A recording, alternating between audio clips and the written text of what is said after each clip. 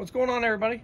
Out here at the range, I've got my Ruger PC Carbine, and yes, I am an idiot because I forgot a magazine. Thought I grabbed it, and I didn't. So I'm doing this one round at a time, which is a nice thing that you can still do it, but thank God I'm not in a bad situation where I needed it. And right now I'm just working on sighting in this scope that I got from my buddy James up there at P&W Outdoor Reviews. I'll leave a link down below to his channel. Great content. Does some fantastic gear reviews. Here we go. Now, the thing with this particular scope is it's a regular scope, 2.5 by 10 to 40. Check.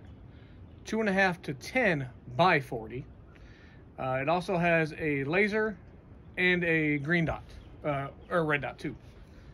So, here we go. As I said, doing it one round at a time. Sniper mode.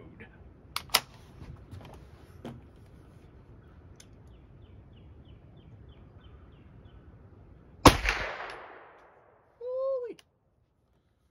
Let's go take a look. All right, did 5 shots.